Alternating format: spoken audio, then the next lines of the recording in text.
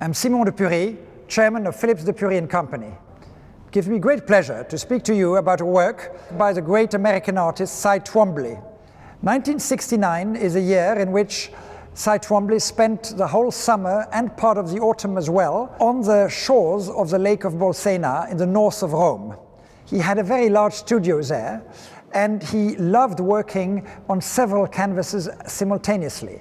In fact, he would arrange all these canvases side by side, and he would go from one canvas to the next and add something on this one and add something on the next one. What is striking on all of these works is that they have this very dense gray background, and is it also for that reason that this series of works is being referred to as the blackboard paintings. We have this main feature here of a long white line that is like the horizon in a landscape. It could be seen as the horizon of the Lake of Bolsena, but at the end of the day, it's pointless what you try and interpret into it.